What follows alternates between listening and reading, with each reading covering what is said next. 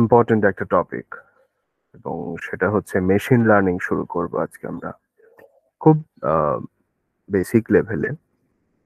এবং machine learning একদিনে শেষ হওয়ার মতন জিনিস নয়, কারণ মেশিন লার্নিং এর মধ্যে আমাদের অনেক কিছু আছে। আমাদের স্ট্যাটিস্টিক্স শিখতে হয়, তারপরে ধরো বিভিন্ন ধরনের প্লট আমাদের জানতে হয়, যেহেতু অলরেডি। আচ্ছা, তার আগে একটা কথা একটু বলে নিই, আজকে হয়তো আমি একটু আস্তে আস্তে কথা বলবো, হ্যাঁ, কারণ বুঝতেই পারছো জ্বর হলে কেমন হয়, সেটা তোমাদের হয়তো আইডিয়া আছে। আচ্ছা, আমি রেকর্ডিংটা অন করি, শুরু করি আস্তে আস্তে। বাকিরা জয়েন করুক, সমস্যা নেই।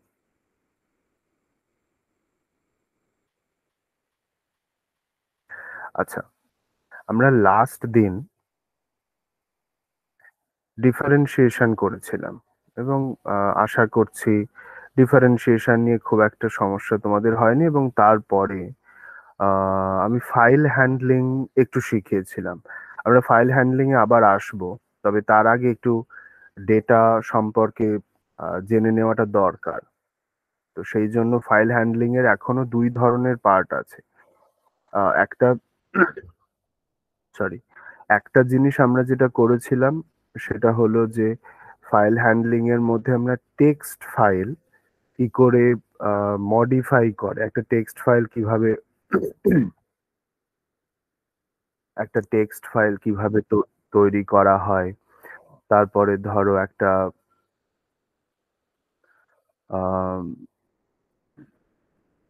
টেক্সট ফাইলের মধ্যে কিভাবে আমরা কোনো একটি কন্টেন্ট সেখানে অ্যাড করতে পারি।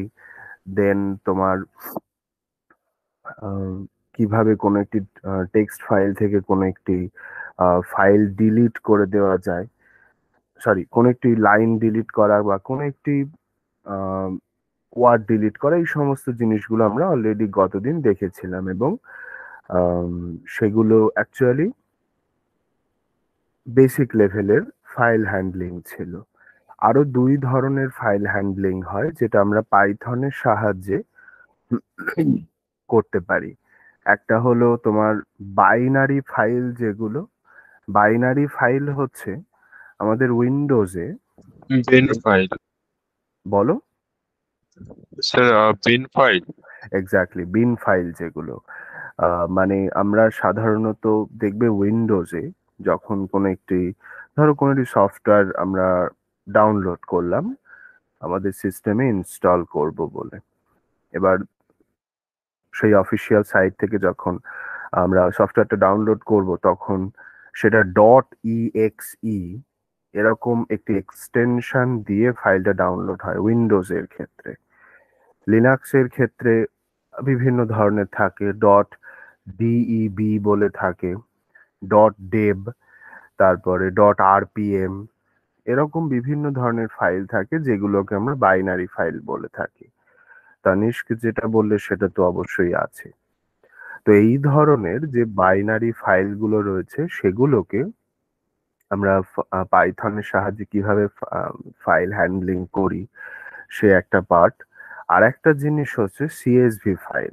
সিএসভির ফুল ফর্ম হচ্ছে কমা সেপারেটেড ভ্যালু, সিএসভি, কমা সেপারেটেড ভ্যালু। কি থাকে মেনলি কমা সেপারেটেড ভ্যালুতে? জিনিসটা খুব সিম্পল। মূলত সিএসভি ফাইলে ট্যাবুলার ফর্মে, মানে টেবিলের আকারে, আমরা মাইক্রোসফট এক্সেল বা তোমরা যদি কেউ গুগল শিটে কাজ করে থাকো, তখন দেখবে যে গুগল শিটে এক ধরনের স্পেসিফিক ফরম্যাটে আমরা ডেটাগুলোকে এন্টার করি। তো ট্যাবুলার ফর্মে বা টেবিলের আকারে যে সমস্ত ডেটাগুলো ইন জেনারেল থাকে, সেটাকে আমরা বেসিক লেভেলে সিএসভি হিসেবে ডিফাইন করতে পারি। যদিও এক্স্যাক্টলি এক্সেল ফাইল বা গুগল শিটের যে ফাইলগুলো সেগুলোই সিএসভি নয়। তো সিএসভি অন্য এক ধরনের ফাইল রয়েছে, যেটার ফুল ফর্ম হচ্ছে কমা সেপারেটেড ভ্যালু। আচ্ছা, তো এবার ধরো আমরা মেশিন লার্নিং যখন করব, তো তার আগে আমাকে জানতে হবে যে মেশিন লার্নিং জিনিসটা কি। দেখো, মেশিন লার্নিং হচ্ছে যে, আচ্ছা, মেশিন লার্নিং কি? কেউ idea, anyone, what is machine learning?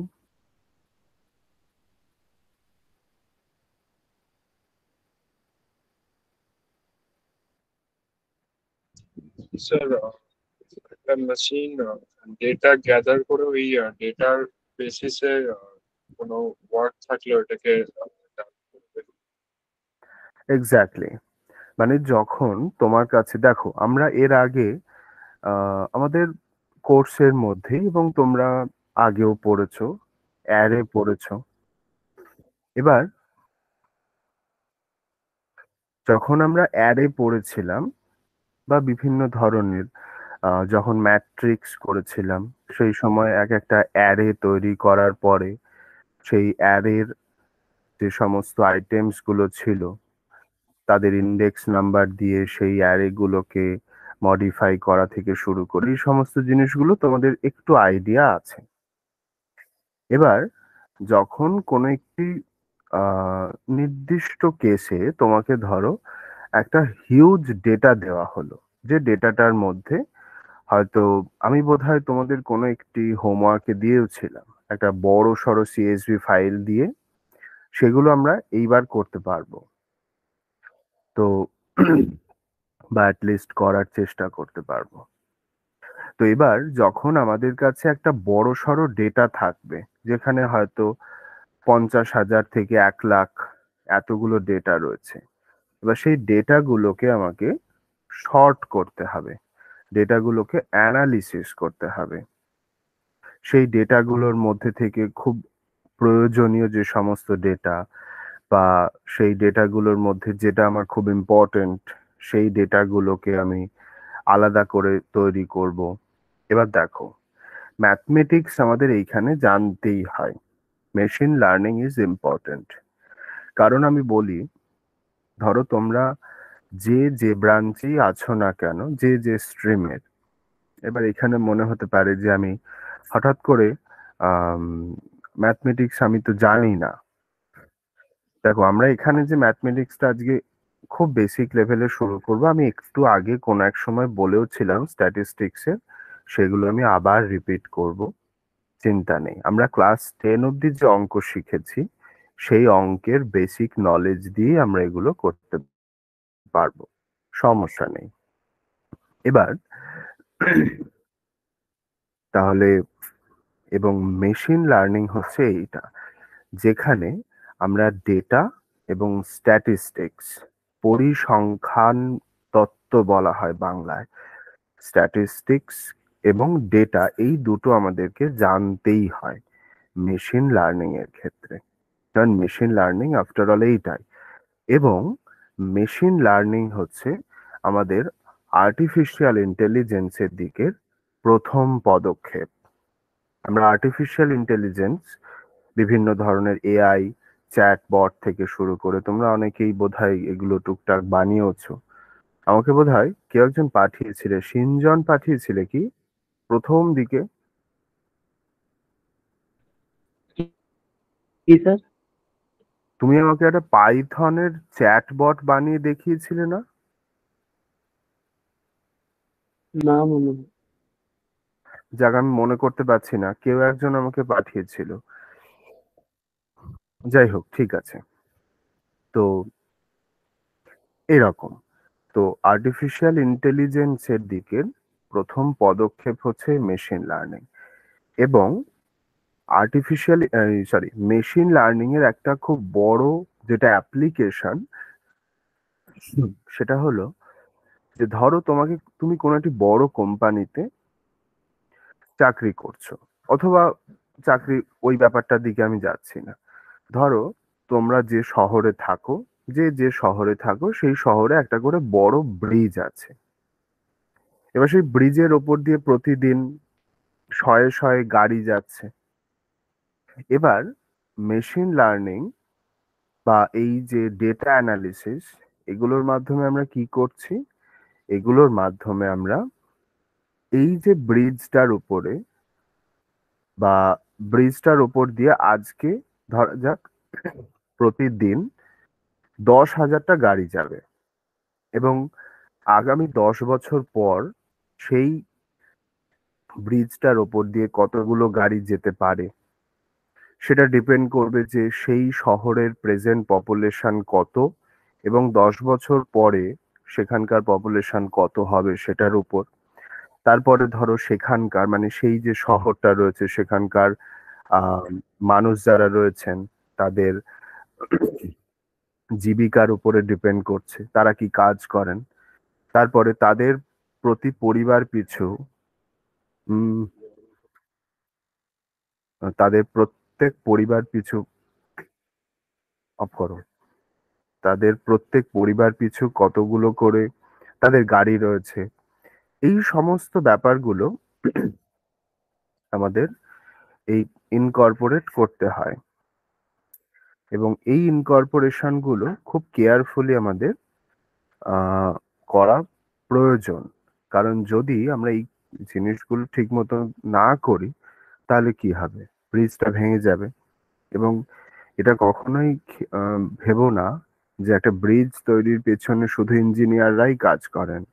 বহু অর্গানাইজেশনস রয়েছে যারা ডেটা অ্যানালিসিস থেকে শুরু করে সমস্ত কিছু কাজ করেন। তোমরা কেমিস্ট্রিতে বা ফিজিক্সে ধরো রেডিও অ্যাক্টিভিটি পড়েছো বা পড়ছো হয়তো। আমার যতদূর মনে পড়ছে ক্লাস 11-12 ফিজিক্সে রেডিও অ্যাক্টিভিটি থাকে না, কেমিস্ট্রিতে থাকে কিনা সেটা আমি জানি না। এবার রেডিও অ্যাক্টিভিটির ক্ষেত্রে তোমরা একটি ফর্মুলা পড়েছো, n = n0 × e⁻⁻λt বলে একটি ফর্মুলা থাকে, হয়তো এখনো পড়োনি, পরের দিকে রয়েছে বা একটু শেষের দিকে রয়েছে। এই সমস্ত ক্ষেত্রে স্ট্যাটিস্টিক্স ইউজ করা হয়, কারণ আমরা যখন কোনো একটি রেডিও অ্যাক্টিভ এলিমেন্ট নিয়ে এক্সপেরিমেন্ট করি। আচ্ছা, রেডিও অ্যাক্টিভ এলিমেন্ট কাকে বলে? কেউ আমাকে বলো তো, কারা তেজস্ক্রিয় মৌল? এনিওয়ান? যেসব মৌলের মধ্যে নিউট্রন ও প্রোটনের অনুপাত 1.5 এর থেকে বেশি সেগুলোই রেডিও অ্যাক্টিভ মৌল হয়, তারা বিভিন্ন তেজ রশ্মি ছাড়ে বলে। আচ্ছা, বেশ, ঠিক আছে। তেজস্ক্রিয়তা কি সবাই জানো যারা এই মুহূর্তে ক্লাসে আছো, মানে সায়েন্সের যারা? হ্যাঁ। আচ্ছা, হ্যাঁ স্যার। আমাকে কেউ বলতে পারবে যে তেজস্ক্রিয়তা কেন দেখা যায়? এনিওয়ান? কেন ইউরেনিয়াম বা নিউক্লিয়াস স্টেবল হতে চায়। ইউরেনিয়াম, পোলোনিয়াম, রেডিয়াম, থোরিয়াম, আইনস্টাইনিয়াম, এই ধরনের যে সমস্ত এলিমেন্ট গুলো সেগুলো রেডিও অ্যাক্টিভ কেন হয়? Why they R radio active? তিনজন কি বলছিলে বলো? যেগুলোর ভরগুলো বেশি হয় সেখানে হচ্ছে n/p অনুপাতটা 1.5 এর বেশি হয়, তো ওইটা হচ্ছে ওরা কমিয়ে কমিয়ে একটা স্টেবল পজিশন আনতে চায়। সেই জন্য ওরা বিভিন্ন রশ্মি বা গামা রশ্মি কি বিটা কণা আলফা কণা এগুলো বিকিরণ করে স্টেবল।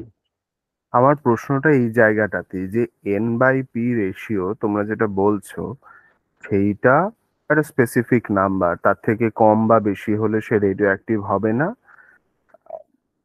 বা অ্যাকচুয়ালি তার উদ্দেশ্য হচ্ছে স্টেবিলিটি পাওয়া।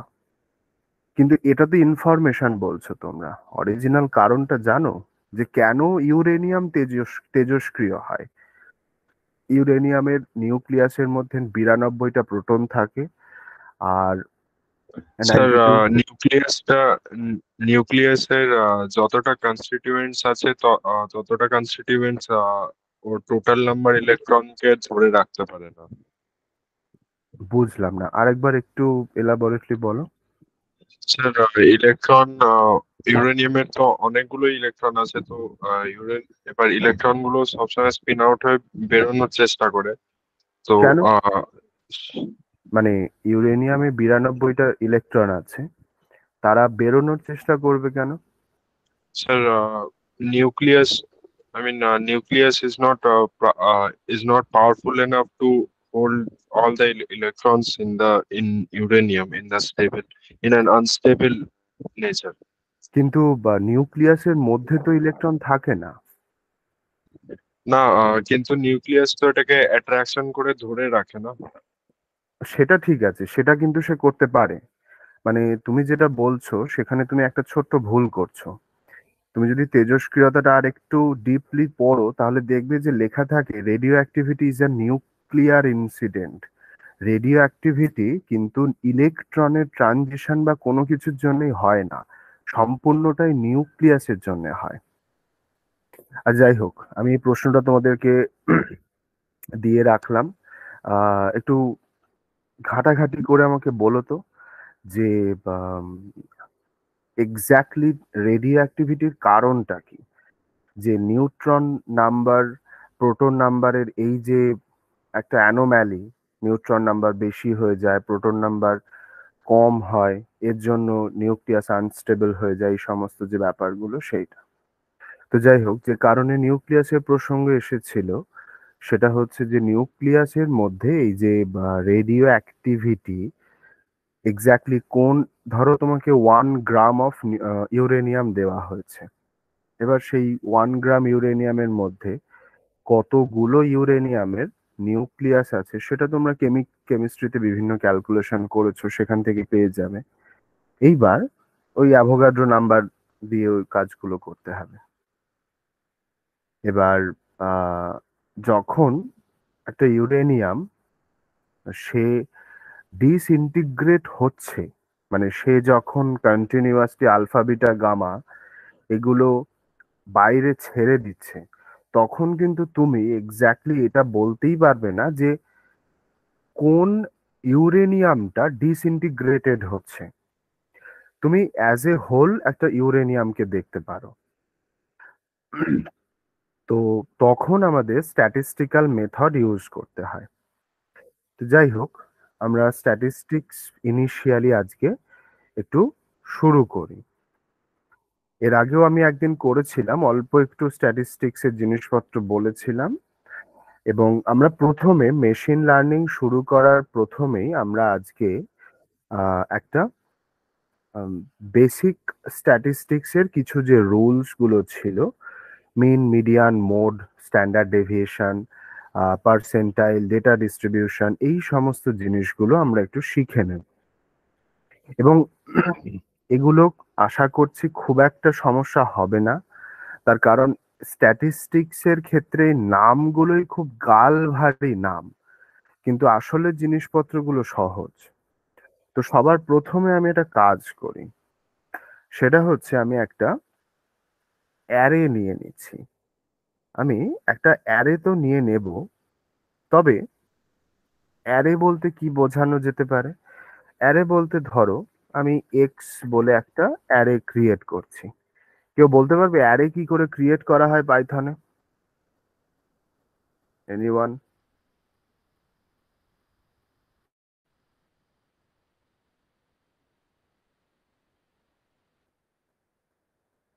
আচ্ছা, থার্ড ব্র্যাকেটের মধ্যে অ্যারে ইনক্লুড করা হয়। ধরা যাক আমি কতগুলো নাম্বার নিচ্ছি।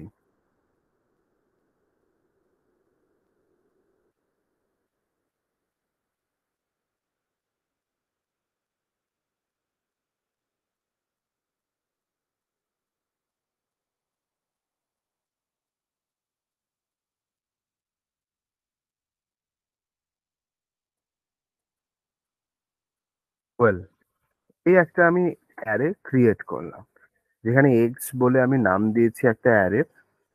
এবং আহ, এইটার মধ্যে আমি কি করলাম মনে করো, এইখানে আমি কটা নাম্বার নিয়েছি, 1 2 3 4 5 6 7 8 9 10 11 12 13টা।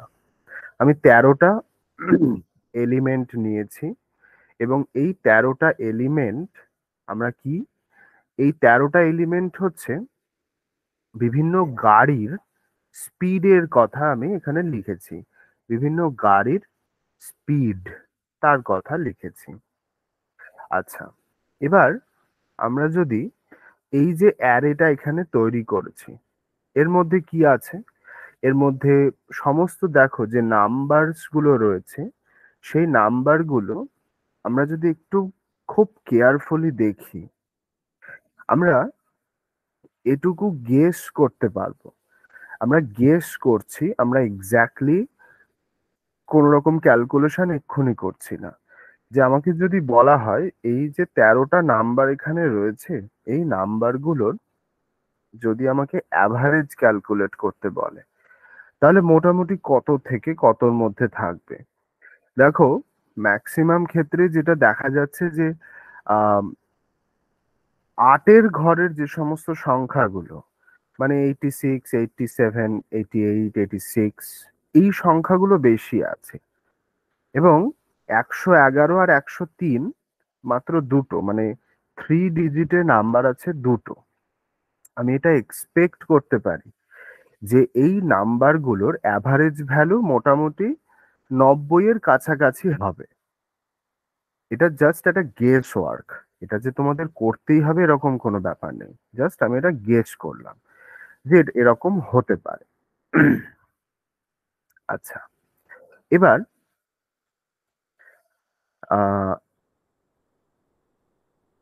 প্রথমে আমরা ডেটা অ্যানালিসিস করার আগে আমাকে এটা জানতে হবে যে আমি কি ধরনের ডেটাকে অ্যানালিসিস করতে যাচ্ছি। কারণ আমি যদি এটাই না জানি যে আমাকে কি ধরনের ডেটা দেওয়া হয়েছে, আমি সেই স্পেসিফিক টাইপের ডেটাগুলোকে কখনোই অ্যানালিসিস করতে পারবো না। এবং আমি তার জন্য একটা টেক্সট বক্স নিচ্ছি নিচে। তো ডেটা টাইপস, দেখো ডেটা টাইপস মূলত 3 ধরনের ক্যাটাগরিতে আমরা ডেটাকে ক্লাসিফাই করতে পারি। কি কি? একটা হচ্ছে নাম্বার 1 নিউমেরিক্যাল, বুঝতেই পার, নিউমেরিক্যাল, এগুলো বোল্ড করা যায় মেবি, ইয়া।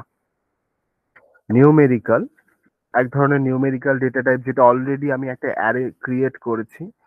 আচ্ছা, আর একটা যেটা, সেটা হচ্ছে ক্যাটাগরিক্যাল। বলছি আমি ক্যাটাগরিক্যাল ডেটা কি। আর আরেকটা যেটা, সেটা হচ্ছে অর্ডিনাল ডেটা। প্রত্যেকটা এক্সপ্লেন করছি, what is numerical, categorical and ordinal data. আচ্ছা, এটা আশা করি এটা বুঝতেই পারছো প্রত্যেকে যে নিউমেরিক্যাল ডেটা বলতে নাম্বারের কথা বলা হচ্ছে। তো আমরা এখানে আলাদা করে একটা ব্র্যাকেটের মধ্যে লিখতে পারি যে দে আর নাম্বারস, দে আর নাম্বারস। এবং এই নাম্বারকে আমরা দুটো ভাগে ভাগ করতে পারি। মানে নিউমেরিক্যাল যে ডেটা টাইপ, সেটাকে আমরা দুটো সাব ক্যাটাগরিতে ভাগ করতে পারি। কি কি? একটা হচ্ছে ডিসক্রিট ডেটা, একটা ডিসক্রিট ডেটা, আর একটা হচ্ছে continuous data. Continuous data, discrete data এবং কন্টিনিউয়াস ডেটা। আচ্ছা, তো ডিসক্রিট ডেটা বলতে কি বোঝানো হচ্ছে? ডিসক্রিট ডেটা বলতে জেনারেলি ইন্টিজারদের কথা বোঝানো হচ্ছে। যে কোনো একটা ধরো একটা ব্রিজের ওপর দিয়ে প্রতিদিন কতগুলো গাড়ি যাচ্ছে, সেটা ডিসক্রিট ডেটা হিসেবে আমরা ডিফাইন করতে পারি। কন্টিনিউয়াস ডেটা কি? কন্টিনিউয়াস ডেটা হচ্ছে এমন এক ধরনের ডেটা যেটার ভ্যালু ইনফাইনাইট অব্দি হতে পারে, তাকে আমরা কন্টিনিউয়াস বলি। এবং তোমরা যারা ম্যাথমেটিক্সে ক্যালকুলাস করেছো, তারাই ডিসক্রিট এবং কন্টিনিউয়াসের পার্থক্যটা আশা করি বুঝতে পারবে। এবার এই যে কন্টিনিউয়াস ডেটা, এটা আমরা কি বললাম যে এটা মূলত কোন একটা জিনিসের দাম হতে পারে, যে অথবা কোনো একটি জিনিসের সাইজ সেটা হতে পারে। তো these are basically numerical data. আচ্ছা, ক্যাটাগরিক্যাল ডেটাটা কি জিনিস? দেখো, ক্যাটাগরিক্যাল ডেটা বলতে জেনারেলি এই ধরনের ডেটাকে বোঝানো হয় যেগুলো একটার রেসপেক্টে আরেকটাকে মেজার করা যায় না। একটা রেসপেক্টে আরেকটা মেজার করা যায় না বলতে, ধরো আহ আমাদের রেনবোর যে কালার, 7খানা কালার থাকে, আমরা কালারকে মেজার করতে পারি তো সে তো অবশ্যই, কিন্তু কালারকে কম্পেয়ার করাটা একটু কঠিন ব্যাপার। কালারকে কম্পেয়ার করা বলতে, হ্যাঁ এবার তুমি যদি বলো যে পিক্সেল হিসেবে যদি বলো দেন ঠিক আছে, কিন্তু কালার ভ্যালু যেটা, কালার ভ্যালু বলতে কি বোঝানো হচ্ছে? কালার ভ্যালু বলতে ধরো 8 GB যে কালার, রেড গ্রিন ব্লু, সেই কালার যেটা, সেটা একটাকে আরেকটার রেসপেক্টে আমরা মাপতে পারি না। অথবা তোমাকে ধরো কোন একটি প্রশ্ন দেওয়া হয়েছে, যে প্রশ্নের উত্তর আইদার ইয়েস অথবা নো। এবার তুমি হ্যাঁ এবং না এই দুটো অ্যান্সারকে তুমি মেজার করবে কি করে? তুমি হ্যাঁ এর সাপেক্ষে না কে মেজার করতে পারো না, আবার না এর সাপেক্ষে হ্যাঁ কে মেজার করতে পারো না। তো এই ধরনের যেগুলো ডেটা, যেগুলোকে কোনো একটি ডেটার রেসপেক্টে আরেকটি ডেটাকে মেজার করা যায় না, সেগুলোকে ক্যাটাগরিক্যাল ডেটা বলা হয়। আহ, আর অর্ডিনাল ডেটা কোনগুলো? Ordinal data kind of categorical, কিন্তু অর্ডিনাল ডেটাকে আমরা একটার রেসপেক্টে আরেকটাকে মেজার করতে পারি। একটার রেসপেক্টে আরেকটাকে মেজার করতে পারি বলতে, ধরা যাক আমাদের স্কুলের যে গ্রেড সিস্টেম, আমাদের স্কুলের গ্রেড সিস্টেমে কি করা হয়, এ, A+, বি, তারপরে ধরো সি, এইরকম ভাবে গ্রেড সিস্টেমটা ক্রিয়েট করা হয়। এবং যেখানে আমরা জানি যে A, B, C এগুলোর কিন্তু একটা স্পেসিফিক কোনো ভ্যালু নেই, একটা নির্দিষ্ট রেঞ্জের মধ্যেই ভ্যালুগুলো থাকে। কিন্তু আমরা কি করি, আমরা এটা জানি যে যে ছেলেটা বা যে মেয়েটা এ পেয়েছে, সে যে ছেলেটি বা যে মেয়েটি বি পেয়েছে তার থেকে সে বেটার স্কোর করেছে। তার মানে এই আইডিয়াটা থেকে আমরা এটুকু জাজ করতে পারি যে কোন ডেটাটা বেটার। তো অর্ডিনাল ডেটা হচ্ছে সেই ধরনের ডেটা যেগুলো কাইন্ড অফ ক্যাটাগরিক্যাল, কিন্তু আমি তাদেরকে মেজার করতে পারি। তো এই হচ্ছে মূলত ডেটা টাইপস। 3 ধরনের ডেটা টাইপ আমরা আমাদের মেশিন লার্নিং এর ক্ষেত্রে ব্যবহার করে থাকি বা স্ট্যাটিস্টিক্স এর ক্ষেত্রে ব্যবহার করে থাকি, এটা আমরা বলতে পারি। এইবার আসি প্রপার ক্যালকুলেশনের ক্ষেত্রে। দেখো, আমরা এর আগে অলরেডি আচ্ছা আমি এক কাজ করি,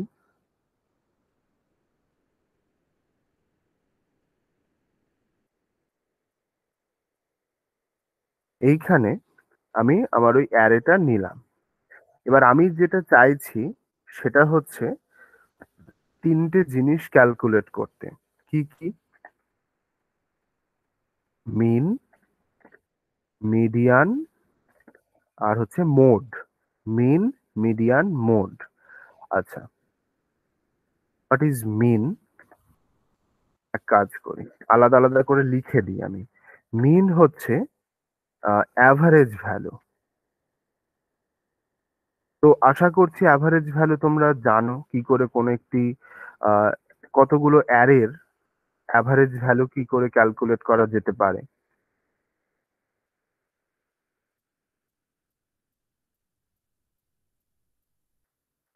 অ্যাভারেজ ভ্যালু কি করে ক্যালকুলেট করব? এখানে যতগুলো নাম্বার আছে সবকটাকে যোগ করব, যোগ করে যতগুলো নাম্বার রয়েছে সেই ডিজিটটা দিয়ে ভাগ করব। আচ্ছা, হোয়াট ইজ মিডিয়ান? মিডিয়ান হচ্ছে, আমরা বলতে পারি, mid point value. Mid point value বলতে এই যে অ্যারেটা এখানে আমরা নিয়েছি, এই অ্যারেতে যতগুলো আইটেম আছে, 13টা আইটেম ছিল, তাহলে 13টা আইটেম থাকলে প্রথম থেকে 7 নাম্বার যে এলিমেন্টটা, মানে যার ইন্ডেক্স নাম্বার হবে 6, সেইটা হবে মিডিয়ান। সেইটা হবে মিডিয়ান। এবার অনেকে প্রশ্ন করতে পারো যে আচ্ছা তাহলে যদি এখানে অড নাম্বার অফ ডিজিট থাকলে সেটা নিয়ে তো সমস্যা নেই, যদি 13টা ডিজিট থাকে তাহলে প্রথম থেকে 7 নাম্বার ডিজিটটা মানে একদম লেফট সাইড থেকে 7 নাম্বার ডিজিটটা হবে মিডিয়ান। যদি 15টা এলিমেন্ট থাকে তাহলে প্রথম থেকে ইন্ডেক্স নাম্বার যার হবে 7 সেই এলিমেন্টটা হবে মিডিয়ান। কিন্তু যদি ধরা যাক 14টা আইটেম আছে তখন কি হবে? এনিওয়ান কেউ বলতে পারবে যদি 14টা আইটেম থাকে তখন কি হবে? 7 আর 8 নম্বর ভ্যালুটাকে যোগ করে 2 দিয়ে ভাগ করতে হবে, তখন এক্স্যাক্টলি, মিডিয়ান ভ্যালু পাবো। রাইট। তখন যদি 14টা তো তাহলে 6 আর 6 12, হ্যাঁ। তখন 7 এবং 8 নাম্বার যে এলিমেন্ট দুটো থাকবে সেই এলিমেন্ট দুটোকে যোগ করে 2 দিয়ে ভাগ করতে হয়, আমরা সেইভাবে মিডিয়ানটা পাই। তাহলে দেখো মিডিয়ান শুধু জাস্ট কয়েকটা রুল মনে রাখা, এবং সেগুলো কিন্তু প্লেন যোগ বিয়োগ, যোগ বিয়োগও নয়, যোগ আর ভাগের নিয়ম আমাদের খেয়াল রাখতে হচ্ছে। তাহলে আমরা এইগুলো এক এক করে ক্যালকুলেট করে নিই। আমরা অলরেডি নামপাই শিখেছি, তাহলে নামপাই দিয়ে এই কাজটা করে নিতে পারবো। আচ্ছা, মোডটা বলে দিই। মোডটা কি? মোড হচ্ছে most common value, most common value in array. In array নয়, ইন ডেটা অ্যাকচুয়ালি। আচ্ছা ঠিক আছে, মোস্ট কমন ভ্যালু। এবার আমাদের উদ্দেশ্য হচ্ছে এইটা থেকে এই 3টে জিনিসকে চেক করা। তো তার জন্য আমরা কি করব? আমরা একটা স্পেসিফিক লাইব্রেরি ব্যবহার করব, এবং আমাদের সব থেকে পপুলার যে লাইব্রেরি আমরা ইউজ করব, কোন লাইব্রেরি ইউজ করব কেউ বলতে পারবে? কোন লাইব্রেরি ইউজ করলে বেটার হবে?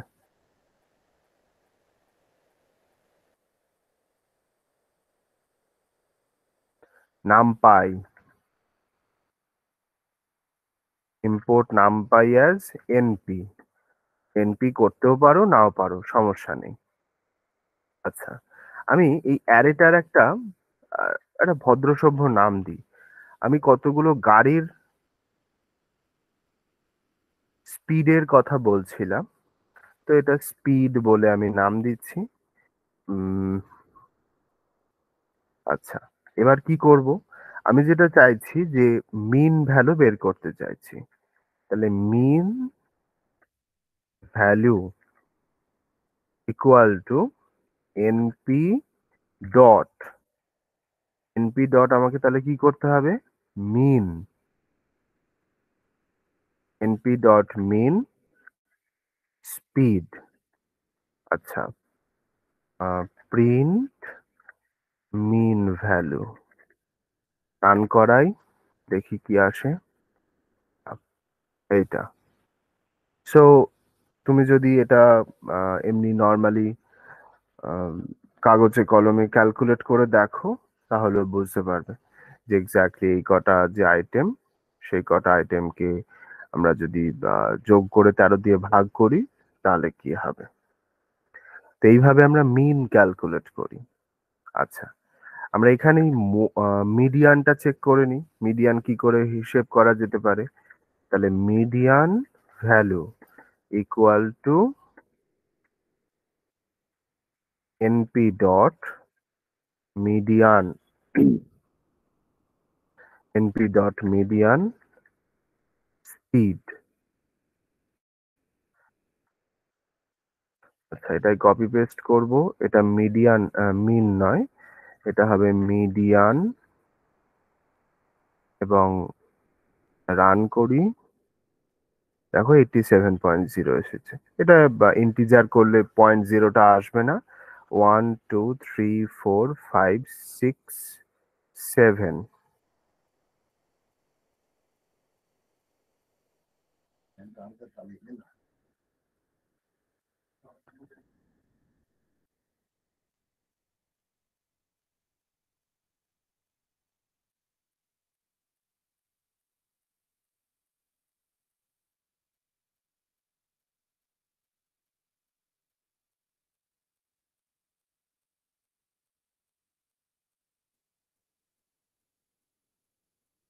আচ্ছা, একটা ভুল করলাম। সরি, সেটা হচ্ছে যে আমি মিডিয়ান ভ্যালুগুলো মিডিয়ানটা ক্যালকুলেট করার আগে আমি একদম অন্যমনস্ক হয়ে গেছিলাম।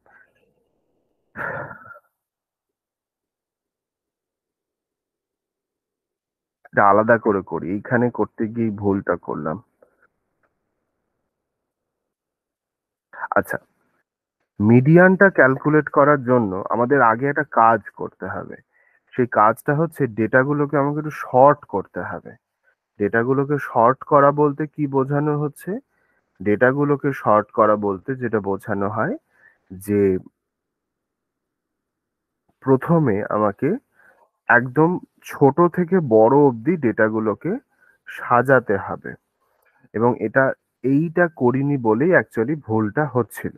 তো কারণ কারণ হচ্ছে ও অরিজিনাল রেজাল্টটা কিন্তু দেখিয়ে দিয়েছে, কিন্তু আমাদের অ্যারে থেকে সেটা মিল ছিল না।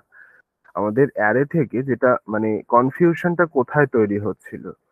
কনফিউশনটা তৈরি হচ্ছিল যে এই জায়গাটাতে প্রথমে 99 আছে, তাহলে 1 2 3 4 5 6 7 হিসেব মতন এই 103 যেটা, সেটা আমার মিডিয়ান ভ্যালু আসা উচিত। কিন্তু ও অটোমেটিক্যালি কি করেছে? ও অটোমেটিক্যালি জিনিসগুলোকে শর্ট আউট করেই নিয়েছে, করার পরে আমাকে রেজাল্টটা শো করেছে। তো যদি তোমরা এভাবে রাখতে চাও সেটা রাখতে পারো, সমস্যা নেই। কিন্তু এটা আমার সাজেশন যে এইভাবে না করাটা better.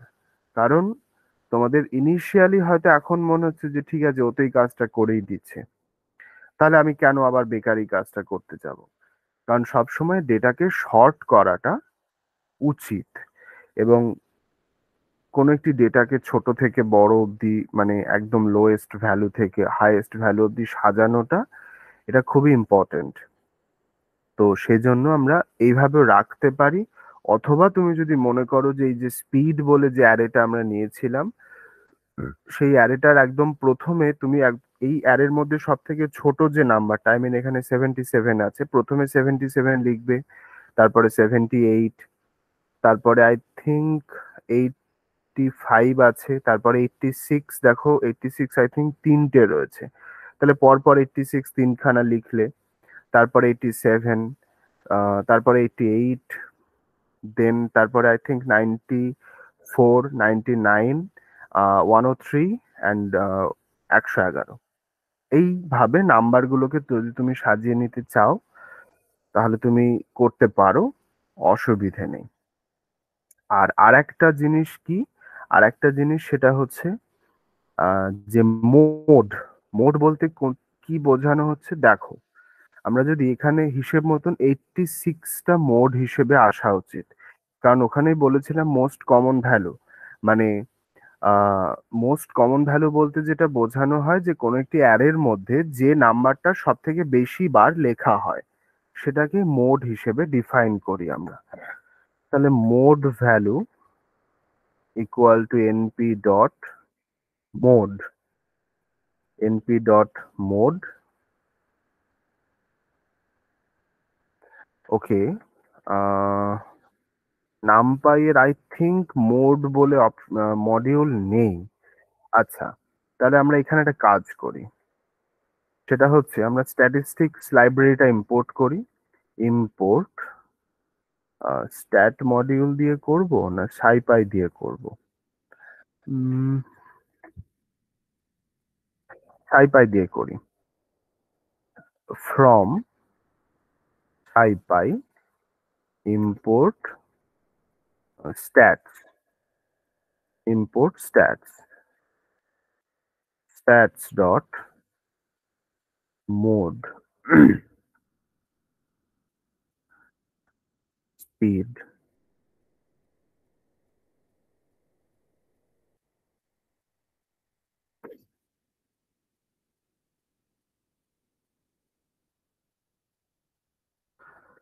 Okay, let's run this. ধর কিছু ভুল করেছি বোধহয়।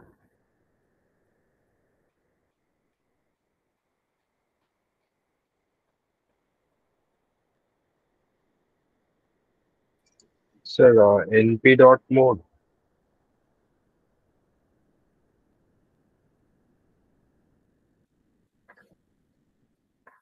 নামপাইয়ের মোডটা নেই বোধহয়। না, নামপাইয়ের মোড বলে কোনো অ্যাট্রিবিউট নেই, কিন্তু স্ট্যাটের থাকা উচিত।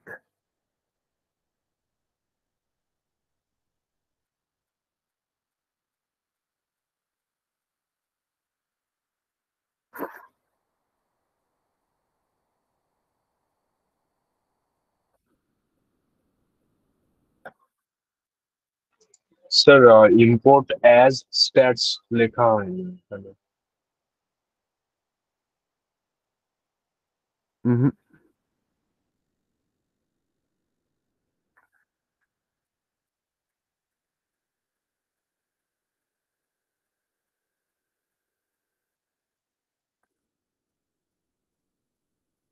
হুম।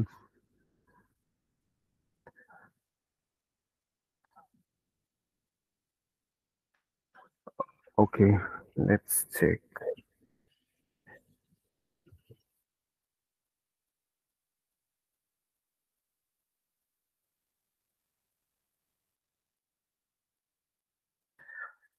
নামপাইয়ের তো find mode in numpy array,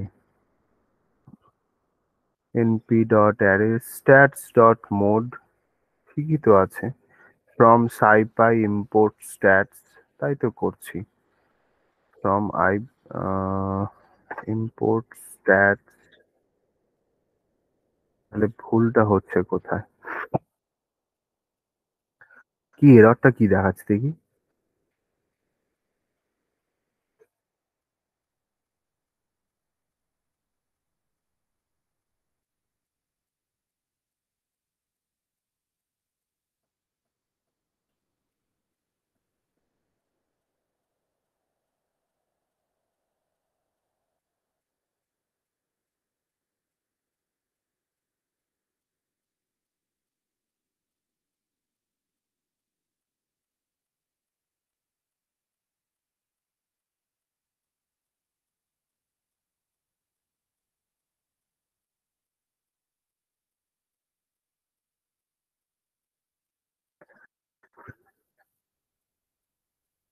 আচ্ছা, আহ, আমরা যদি ভিএস কোডে করি, লেটস সি, এখানে কোনো একটি স্পেসিফিক আইটেমকে শো করাতে বলছে। উম,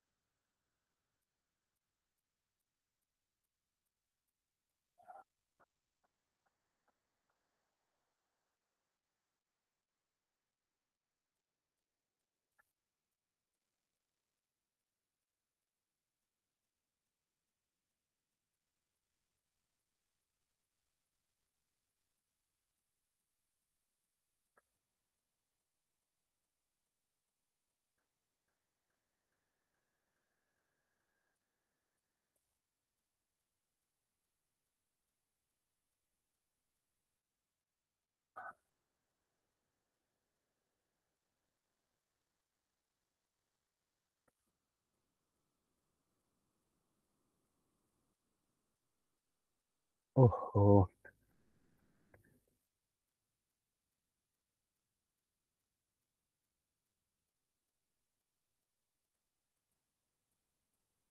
কিছু একটা প্রবলেম হচ্ছে, যেটা আম, কি বলছে দেখি।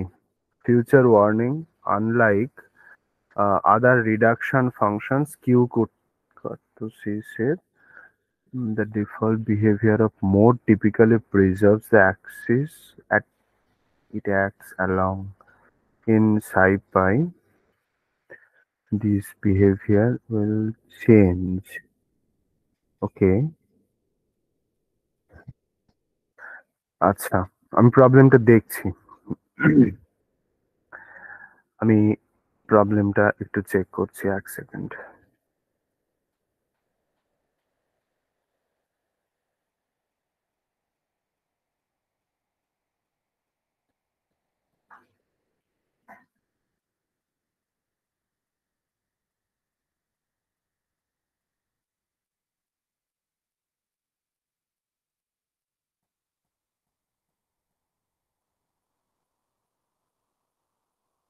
হ্যাঁ, ঠিক আছে এটা।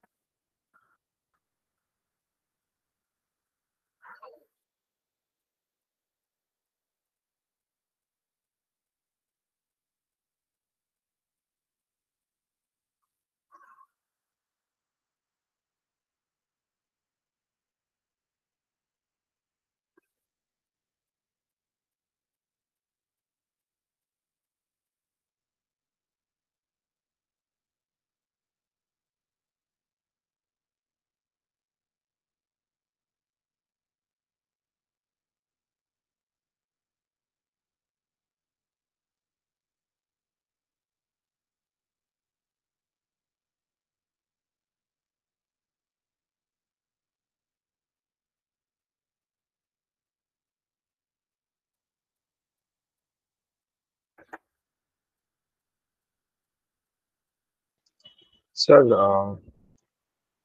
হুম, বলো স্যার বলো। এইখানে একটা জায়গায় দেখাচ্ছে যে from স্কিপি dot stats from স্কিপি dot stats import norm. তো এটা একবার ট্রাই করে দেখবেন। হ্যাঁ বলো, আমি বুঝতে পারলাম না, এবার বলো।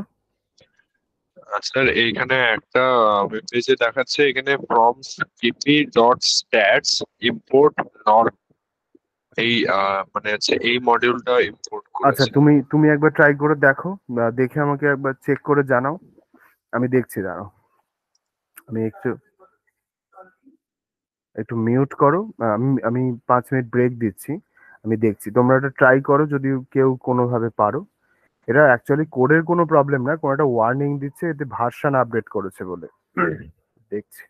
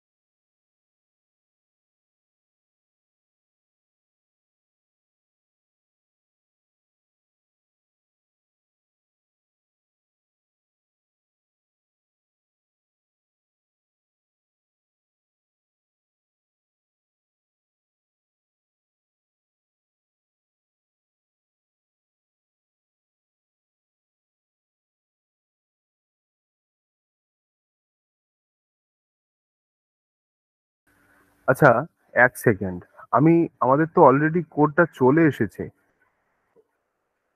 এই যে। ওফো, আমি একদম খেয়াল করিনি। এই দেখো মোড, মানে ওরা রেজাল্টটা একটু অন্য ফরম্যাটে দিয়েছে। কাউন্ট হচ্ছে 3 বার, দেখি 86 তো, 1 2 3, রাইট। এবার ধরা যাক আমি 86 এখানে আরো একবার 86 নিই, অবভিয়াসলি এই মিন এটা চেঞ্জ হবে। আচ্ছা আমি স্যার এগুলো এইখানে বলো। এইখানে আমি ইম্পোর্ট স্ট্যাটিস্টিক্স করেছি। হুম। এইখানে এসেছে, মানে প্রোগ্রামটা রান হয়েছে। Import statistics. হ্যাঁ। স্যার একখানা কোড পাঠিয়েছে এটার উপর। আচ্ছা দেখছি। আহ,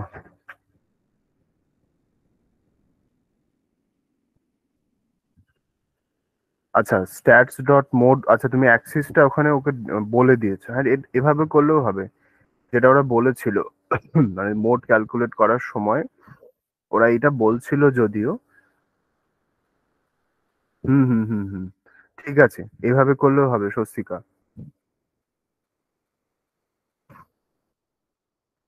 আমি একদম এই জায়গাটা খেয়াল করিনি যে 86 তো দিয়েছে, ফরম্যাটটা একটু অন্যরকম ভাবে দিয়েছে, বা ঠিক আছে। মোট কথা যেভাবে ইচ্ছে আমরা করতে পারি, সমস্যা নেই, জিনিসটা বোঝা গেলেই হলো। আহ তানিষ্ক যেটা বলছিলে স্ট্যাটিস্টিক্স করে, ওটা হয়েছে তো? হ্যাঁ, অ্যারেটা ডিফারেন্ট নিয়েছে। আচ্ছা সে ঠিক আছে, সে নিয়ে অসুবিধা নেই। আচ্ছা, তাহলে আমরা এখান থেকে যেটা জানলাম যে কি করে মিন, মিডিয়ান এবং মোড এই তিনটেকে আমরা ক্যালকুলেট করতে পারি। আচ্ছা, এবার আসবো যেটা, সেটা হচ্ছে স্ট্যান্ডার্ড ডেভিয়েশন। তো একটা নতুন কোড বক্স নেওয়া যাক, স্ট্যান্ডার্ড ডেভিয়েশন। আচ্ছা, স্ট্যান্ডার্ড ডেভিয়েশন কি? স্ট্যান্ডার্ড ডেভিয়েশন হচ্ছে যে কোনো একটা অ্যারের মধ্যে যে ভ্যালুগুলো রয়েছে, যে ভ্যালুগুলো আমরা নিয়েছি, সেই ভ্যালুগুলো কতটা স্প্রেড করে রয়েছে, কতটা স্প্রেড আউট হয়ে রয়েছে, that is called standard deviation. কতটা ছড়িয়ে আছে ভ্যালুগুলো। মানে আমরা একটা এক্সাম্পল দিয়ে ব্যাপারটা একটু বোঝার চেষ্টা করি। ধরো আমি একটা অ্যারে নিচ্ছি, অ্যারে 1 বলে আমি একটা অ্যারে নিলাম। আহ, আমি ভ্যালুগুলো এরকম নিচ্ছি: 86, 87, 88, 86, 87, 85, 86। আচ্ছা, এবার আমি যদি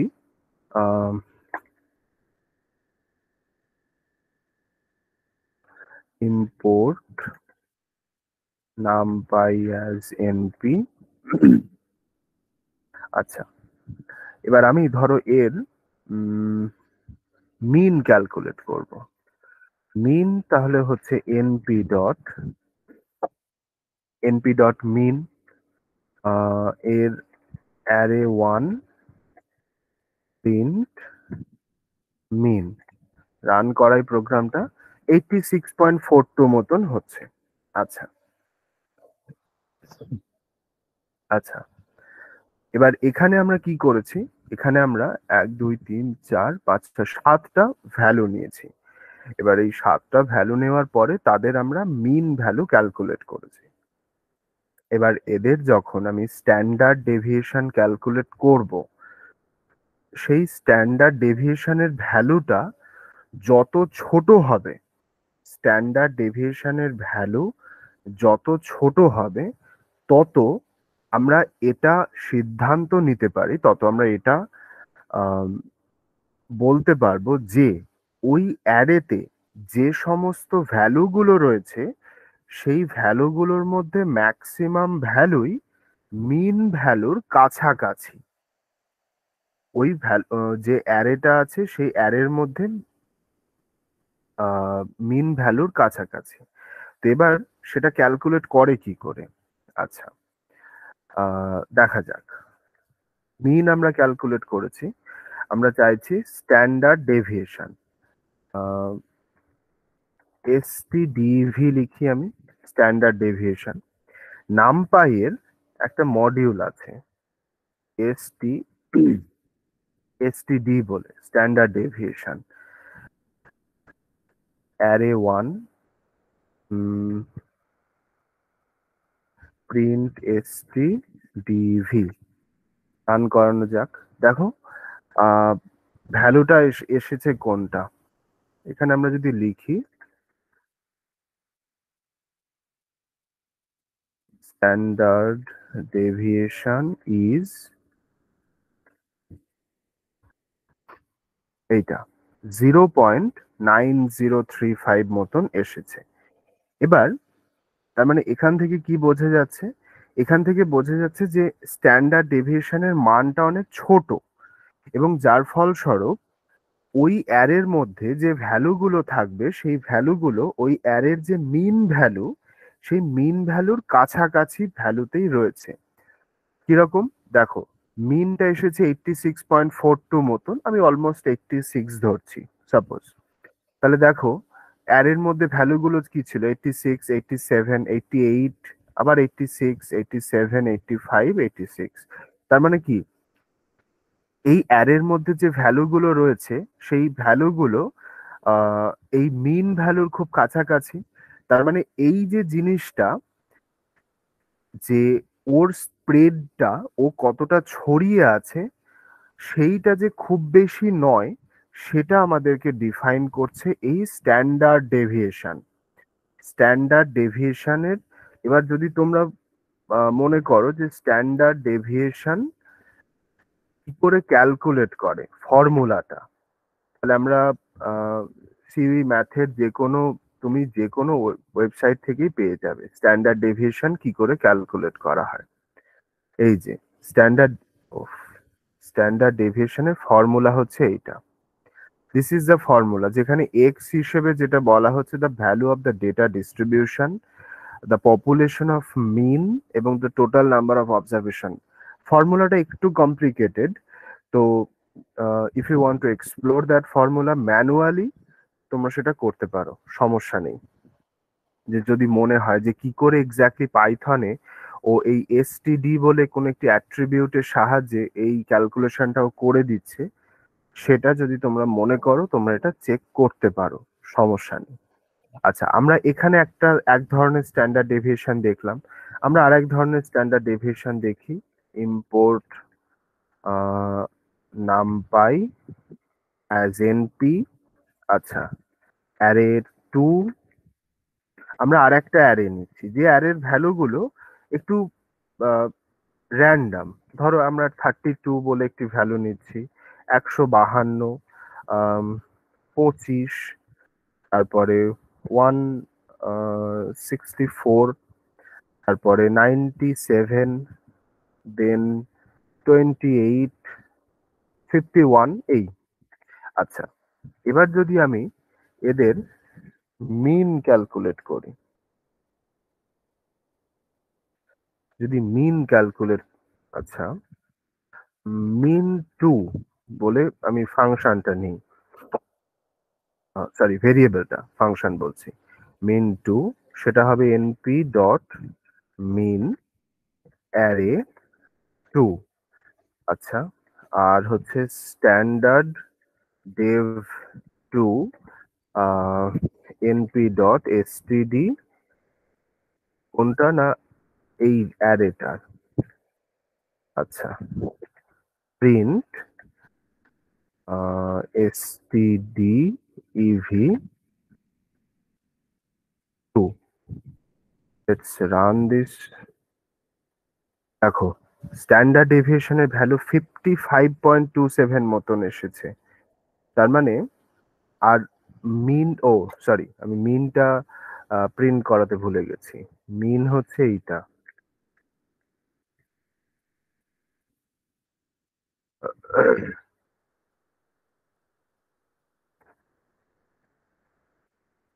মিন হচ্ছে 78, আর দেখো এর মধ্যে 78 তুমি একটা ভ্যালুও পাবে না, 78 ভ্যালু এসেছে। আর ওর স্প্রেডিংটা মানে স্ট্যান্ডার্ড ডেভিয়েশনের ভ্যালু এসেছে 55.27 মতন। তো তার মানে এখান থেকেই পরিষ্কার যে এই যে অ্যারেটা নিয়েছিলাম আমরা, এই অ্যারেটার স্প্রেডটা অনেক বেশি। এই অ্যারেটার অনেক বেশি, আমরা যদি গ্রাফ করি তাহলে এই অ্যারেটার ডালনেস অনেক বেশি হবে। মানে এখানে দেখো একটা গ্রাফ ছিল, এই যে গ্রাফটা যখন স্ট্যান্ডার্ড ডেভিয়েশনের ভ্যালু খুব ছোট হয় তখন এই গ্রাফটা অনেক বেশি সরু হয়ে আসে। মানে আমি বলতে চাইছি যে এই যে স্প্রেডিংটা, এই যে -2 থেকে, সরি -2 বলছি, 0 থেকে 1 অব্দি এই যে স্প্রেড যেটা রয়েছে সেটা অনেক কম হয়ে আসে। এবং স্ট্যান্ডার্ড ডেভিয়েশনের এই যে পিক ভ্যালু, সেটা যত বেশি কি বলবো, যত কম হবে তত সেই ডেটাগুলোকে আরো বেটার ডেটা হিসেবে ডিফাইন করা হয়। আমরা ধরে নিই যে সেই ডেটাগুলো অনেক বেশি ভালো ডেটা আছে। আচ্ছা, তো স্ট্যান্ডার্ড ডেভিয়েশন তো আমরা শিখলাম।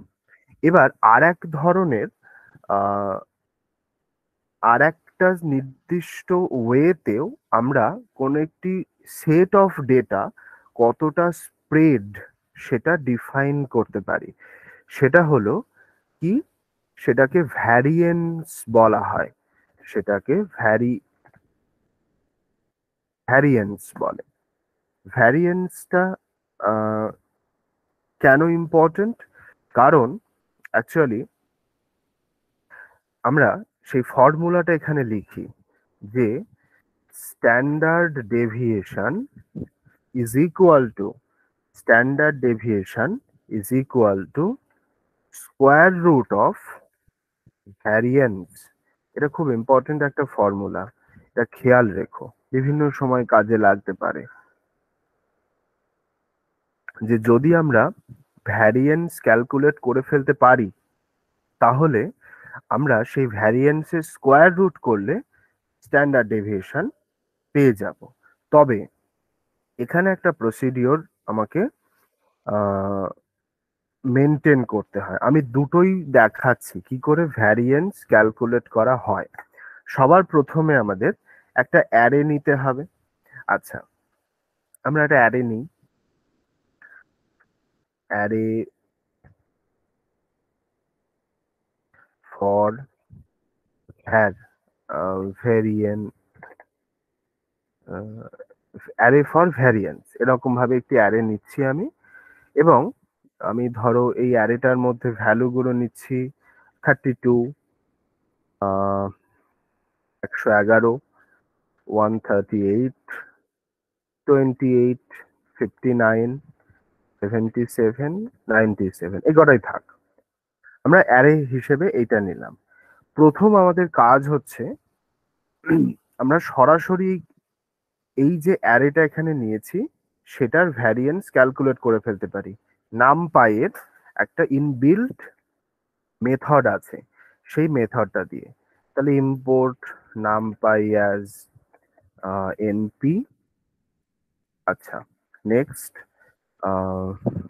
Variance equal to NP dot VAR. NP dot VAR বলে একটি মেথড আছে ওর, array for variance. Print variance, run করানো যাক।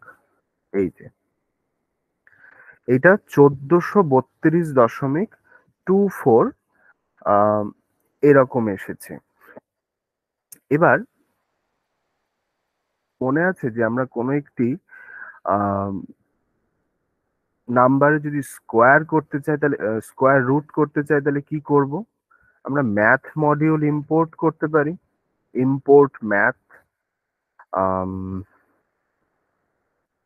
stdev equal to math dot square root of what? Variance.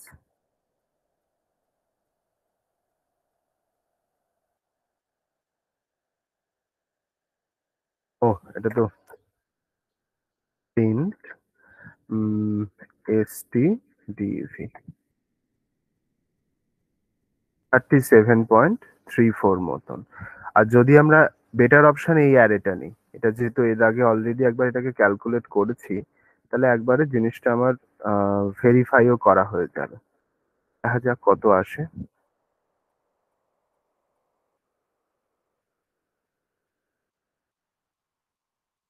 ইয়া, এই যে এটা মিন বের করেছিলাম, আর স্ট্যান্ডার্ড ডেভিয়েশনের ভ্যালু এসেছিল 55.2729, 55.2729,774। ছোট করে দিই, দেখতে একই সাথে কম্পেয়ার করতে সুবিধা হবে। তাহলে এই দুটো ওয়েতেই আমরা ক্যালকুলেট করতে পারি। আমরা ভ্যারিয়েন্স ক্যালকুলেট করতে পারি। ভ্যারিয়েন্স ক্যালকুলেট করার পর সেটাকে যদি আমরা স্কোয়ার রুট করি, তাহলে আমরা স্ট্যান্ডার্ড ডেভিয়েশন পেয়ে যাব। আর যদি সরাসরি তুমি স্ট্যান্ডার্ড ডেভিয়েশনও ক্যালকুলেট করতে চাও, তাহলেও সেটা তুমি করতে পারো, সমস্যা নেই। আচ্ছা, এইটা তো ভ্যারিয়েন্স একটা ইম্পর্টেন্ট কোয়ান্টিটি, যেটাকে আমরা বিভিন্ন ওয়েতে ক্যালকুলেট করি, অসুবিধা নেই। আচ্ছা, বেশ। এবার যদি আমাদেরকে বলা হয় পার্সেন্টাইল কি করে ক্যালকুলেট করে, হোয়াট ইজ পার্সেন্টাইল?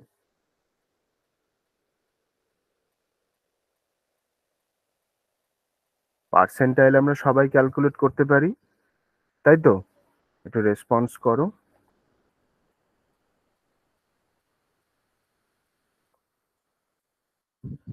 জানি না স্যার কি করে ক্যালকুলেট করতে হয়।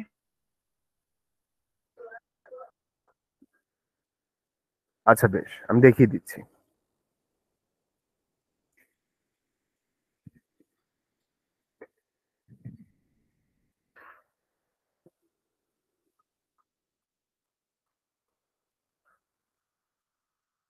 আচ্ছা, তো লিখে দিই পার্সেন্টাইল জিনিসটা কি। Percentiles are used in statistics, to give you a number that describes the value that a given percent of the values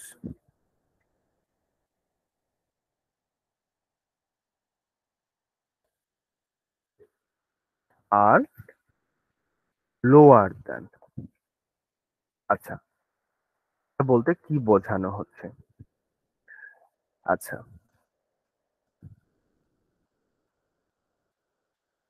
এটা একটা এক্সাম্পল দিয়ে বলি, তাহলে বুঝতে সুবিধা হবে তোমাদের। বেশ, ধরো আমি প্রথমেই এই কাজগুলো করার জন্য আমরা নামপাইকে ইম্পোর্ট করে নিই।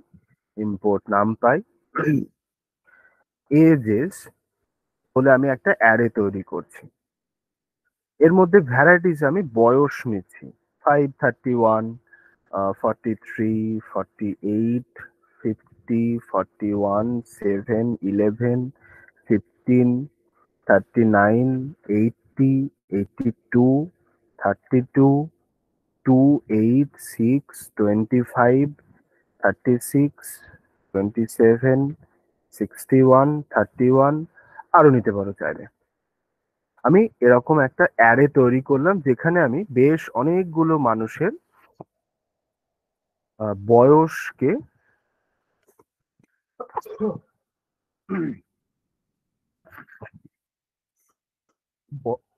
বয়সকে ডিফাইন করেছি। এবার হচ্ছে যে আমি যদি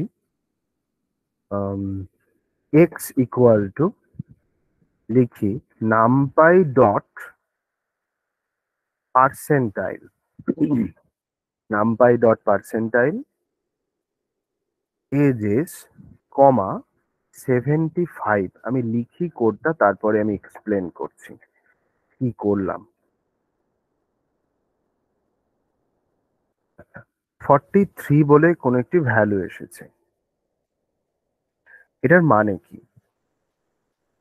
এটার মানে হচ্ছে যে 75% মানুষ 75% মানুষের বয়স 43 বা তার কম হয়ে রয়েছে।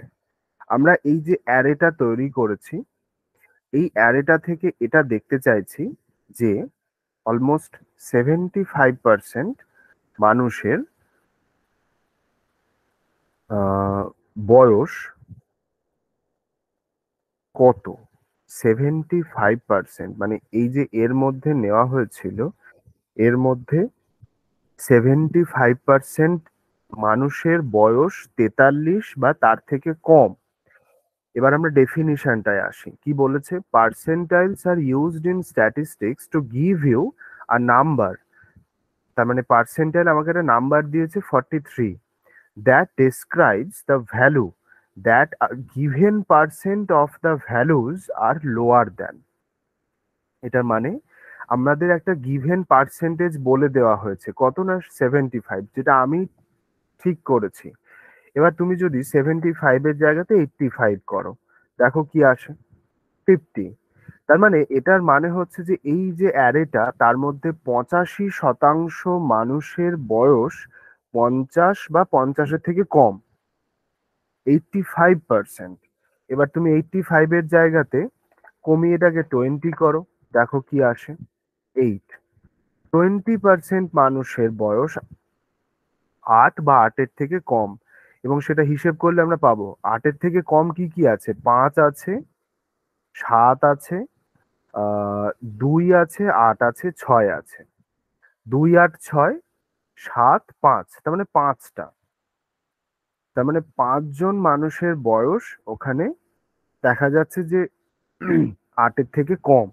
এবং ওই যে 5 জন মানুষ যেটা ছিল, সেটা ইন জেনারেল 20% পিপলের মধ্যে পড়ছে। এইটাকে পার্সেন্টাইল হিসেবে আমরা ক্যালকুলেট করি। তাহলে পার্সেন্টাইল ক্যালকুলেশনের সময় আমাদেরকে কি করতে হবে? আমাকে একটা অ্যারে দেওয়া হবে, যে অ্যারের মধ্যে থেকে আমাকে সরি যে অ্যারের মধ্যে থেকে আমাকে ডিফাইন করতে হবে যে আহ, আমি কত পার্সেন্ট মানুষের বয়স, যেহেতু আমি এখানে এজ নিয়েছি তাই এজ দিয়েই বলি, বয়সকে আমি একটা স্পেসিফিক ভ্যালু থেকে কম চাইছি। এখানে আমি এজেস বলে যে অ্যারেটা ক্রিয়েট করেছিলাম, সেই অ্যারের মধ্যে থেকে এটা জানতে চাইছি যে 20% মানুষের বয়স কত। ও দেখিয়ে দিয়েছে যে 8 বা 8-এর থেকে কম হয়। তো এইভাবে আমরা পার্সেন্টাইলের হিসেবটা ক্যালকুলেট করি। খেয়াল রাখতে হবে যে পার্সেন্টেজটা দেওয়া হবে, যদি তুমি 20-র জায়গাতে 90 করো, যদি তুমি 20-র জায়গাতে 90 করো এবং দেন প্রোগ্রামটা রান করাও, তাহলে দেখো 61 হচ্ছে। এবং আমাদের অ্যারের মধ্যে 61 বলে কোন একটি ভ্যালু আছে। তার মানে দেখা যাচ্ছে যে 90% মানুষের বয়স 61 অথবা 61 থেকে কম। 61-র বেশি যেগুলো, সেগুলো মোটামুটি তার সংখ্যা কম হিসেব মতন। এইটা তো এই হচ্ছে পার্সেন্টাইলের হিসেবটা। এটা একটা তোমার বেসিক রুল হিসেবে জানা, মানে জেনে রাখা যেতে পারে, অসুবিধে নেই। আচ্ছা, এবার আমরা মোটামুটি আমাদের যে সমস্ত ইনিশিয়ালস, যে সমস্ত ব্যাপার স্যাপারগুলো স্ট্যাটিস্টিক্সের ছিল, সেটা আমরা জেনে ফেললাম। আমাদের এর পরে যেটা জানতে হবে, যে আমরা তো এখানে খুব অল্প ডেটা নিয়ে কাজ করেছি, রাইট? আমরা আচ্ছা, তার আগে আমরা আমাকে একটা জিনিস তোমরা বলো, তোমরা কি ভিএস কোড ইনস্টল করতে পেরেছো নিজের সিস্টেমে? না হ্যাঁ স্যার। স্যার, আমার আছে। আচ্ছা, স্যার আমার আছে। আম,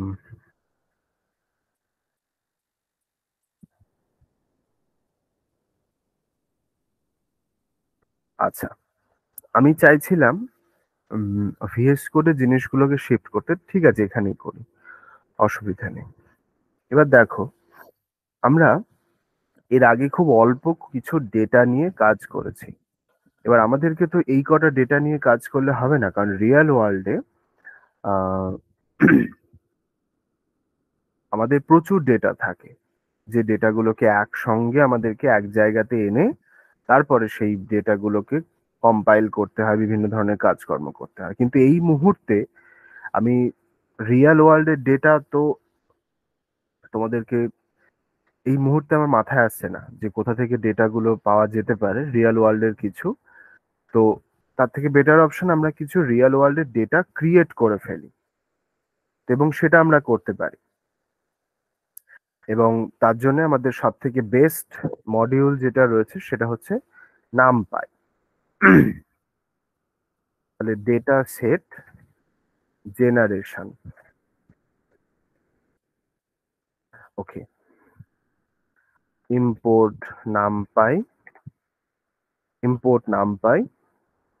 এক্স ইকুয়াল টু, দেখো নামপাই এর একটা অ্যাট্রিবিউট আছে, সেটা হচ্ছে র্যান্ডম বলে। র্যান্ডম, তবে জেনারেলি এটা একটা ফাংশনের মতন বিহেভ করে। তো আমাকে তার জন্য ইউনিফর্ম, এটা বিল্ট ইন, দেখো ওখানে এই যে এখানে দেখো সাজেশনে দিয়ে দিয়েছে built in function R method বলে ওরা লিখেছে। তাহলে আমাকে র্যান্ডম ডট ইউনিফর্ম, এবার ফার্স্ট ব্র্যাকেটের মধ্যে আমাকে এটা লিখতে হবে যে আমি যে র্যান্ডম কিছু ডেটা যে আমি পেতে চাইছি, তো সেই ডেটাগুলো কেমন হবে। আমি লিখি 0.0 থেকে 5.0 এর মধ্যে, শূন্য থেকে 5-এর মধ্যে 250টা, আচ্ছা 250টা নয়, 100টা করি। প্রথমে অল্প দিয়েই কাজ করি, 100 প্রিন্ট এক্স। কি করছি এখানে, এখানে আমি 0 থেকে 5-এর মধ্যে, দেখো আমি ফ্লোট নাম্বার নিয়েছি, তার মানে ও কি করবে, 0 থেকে 5-এর মধ্যে 100টা র্যান্ডম ফ্লোট নাম্বার জেনারেট করবে, এই যে। এবং 0 থেকে 5-এর মধ্যে টোটাল ও 100টা ফ্লোট নাম্বার জেনারেট করবে। আমি ভিএস কোডে দেখাই, আমার দেখতে এবং হিসেবেও সুবিধা হবে। কপি পেস্ট করছি, এটা রান করাই। ইয়া,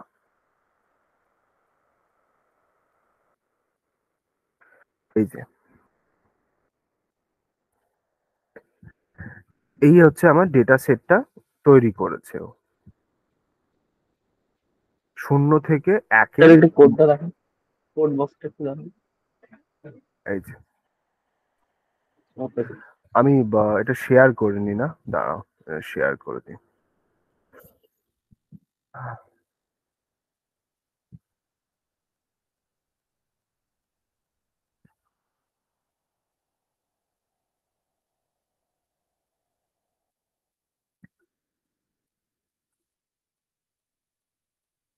আচ্ছা, তো এইভাবে আমরা ডেটা তৈরি করতে পারি।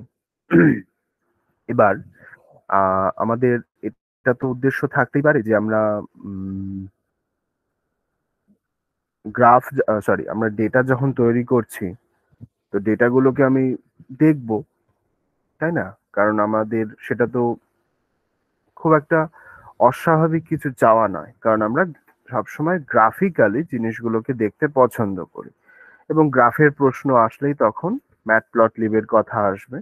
তাহলে mat plot lib dot pi plot as PLT. Okay,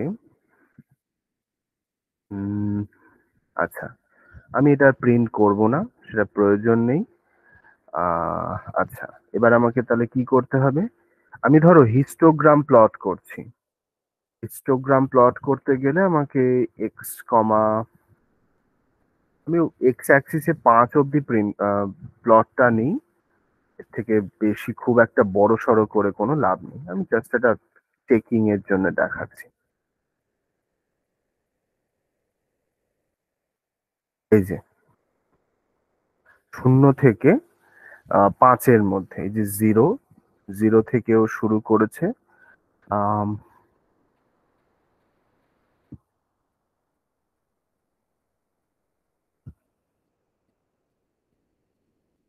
up to 25। আচ্ছা, এখানে 100-র বদলে আমি যদি 200টা ডেটা নিতাম, তাহলে কি যেহেতু খুব কাছাকাছি আসছে ভ্যালুগুলো, সেজন্য এক্স্যাক্টলি 0 থেকে শুরু হয়নি, মানে সামহাও আমি যদি 200-র বদলে এখানে 300টা ডেটা নিতাম, তাহলে ও গ্রাফটা এক্স্যাক্টলি খুব ঠিক আছে। যাই হোক, তো হিস্টোগ্রামে এরকম ভাবে প্লট করা যেতে পারে। আমরা ম্যাটপ্লটলিব এর আগে করেছি, ম্যাটপ্লটলিবের বিভিন্ন জিনিসপত্র। এবার এখানে হিস্টোগ্রামটা আমাকে একটু এক্সপ্লেন করতে হবে যে এক্স্যাক্টলি কি করলাম আমরা এখানে। দেখো, প্রথম যে বারটা, আশা করছি তোমরা সবাই দেখতে পাচ্ছ। আচ্ছা, এগেন আমি এটা একটু আমার ভিএস কোডেই প্লট করি, তাহলে তোমাদের বুঝতে সুবিধা হবে।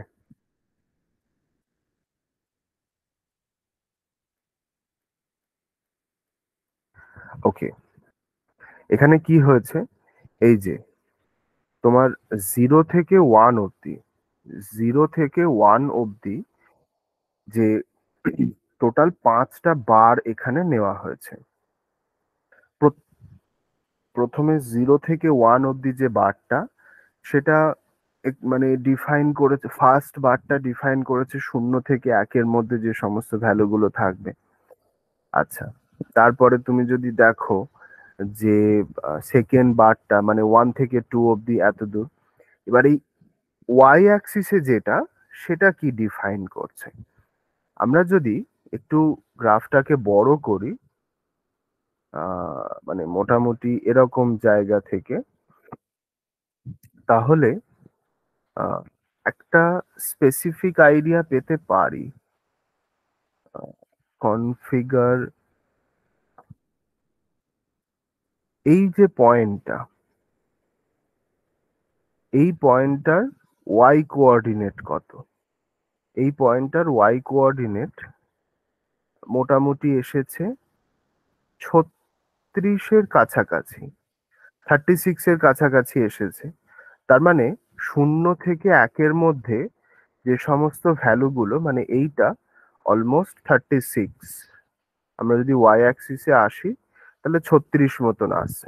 তার মানে 0 থেকে 1-এর মধ্যে যতগুলো ভ্যালু আমরা এখানে তৈরি করেছিলাম, মানে যদি এটা এখানে আমরা শো করাইনি, আমরা এটা এখানে শো করালেই সেটা হয়ে যেত, সমস্যা ছিল না। তাহলে 0 থেকে 1-এর মধ্যে যে ভ্যালু কটা এসেছে, সেটা 36টা ভ্যালু এসেছে। আচ্ছা, তারপরে 1 থেকে 2 এর মধ্যে এসেছে 34টা। 2 থেকে 3-এর মধ্যে যে ভ্যালুগুলো, সেগুলো এসেছে 44টা ভ্যালু এসেছে, র্যান্ডম ভ্যালু তৈরি করা হয়েছে। তারপরে 3 থেকে 4-এর মধ্যে 35, আর 4 থেকে 5-এর মধ্যে নেওয়া হয়েছে 50টা মতন। তাহলে হিস্টোগ্রাম আমাদেরকে এইভাবে জিনিসটা তৈরি করে দিচ্ছে। ও আমাকে এটা ডিফাইন করছে যে 0 থেকে 1, 1 থেকে 2, 2 থেকে 3, 3 থেকে 4, 4 থেকে 5, এই যে 5খানা আলাদা আলাদা বার তৈরি হয়েছে, সেই প্রত্যেকটা বারের মধ্যে কতগুলো করে ভ্যালু, ওই কোডটা আমার, কোন কোডটা, যে এই কোডটা কতগুলো, মানে এই অ্যাকচুয়ালি এই ফোর্থ যে লাইনটা, সে কতগুলো কোড তৈরি করেছে, সেটা আমরা এই গ্রাফ থেকে পেয়ে যাচ্ছি। আচ্ছা, এইটা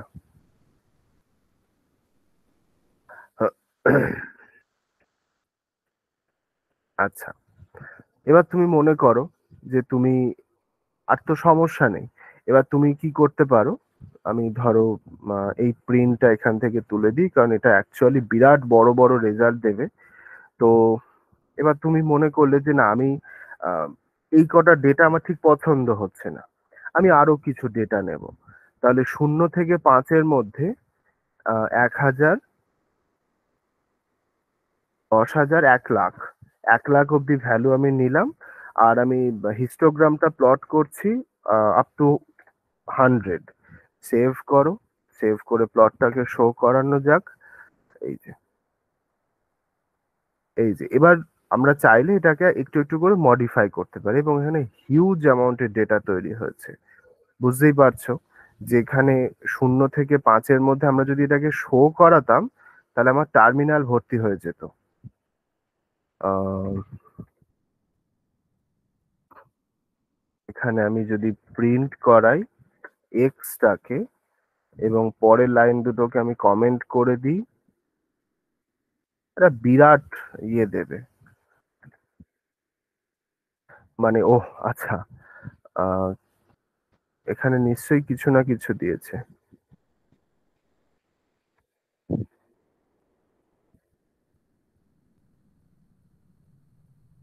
আচ্ছা, এখানে কোথাও একটা তৈরি হয়েছে ও এতগুলো ভ্যালু আলাদা করে। মোট কথা এখানেও তৈরি মানে পুরো টার্মিনাল ভর্তি করেনি, 1,00,000-এর কাছাকাছি ডেটা তৈরি করছে। তো এইভাবে আমরা কি করতে পারি, ডেটা জেনারেট করতে পারি, র্যান্ডম ডেটা এইভাবে আমরা তৈরি করতে পারি আমাদের প্রয়োজন অনুযায়ী। তুমি যদি মনে করো যে তুমি ফ্লোট নয় অন্য ধরনের ডেটা তৈরি করবে, সেটা তুমি করতে পারো, সমস্যা নেই। ইন্টিজার তৈরি করতে পারো, এই ধরনের। আচ্ছা, এবার নেক্সট আমরা যেটা শিখব সেটা হচ্ছে normal data distribution. Normal data distribution,